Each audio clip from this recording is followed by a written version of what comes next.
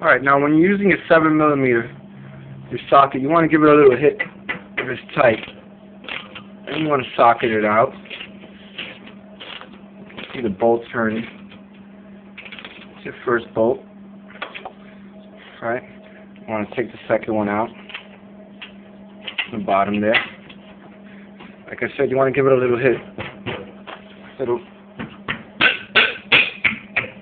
Don't be afraid. A little kick. Get that baby turning a little bit, you know. It just starts moving, it'll move real good. Pretty easy stuff.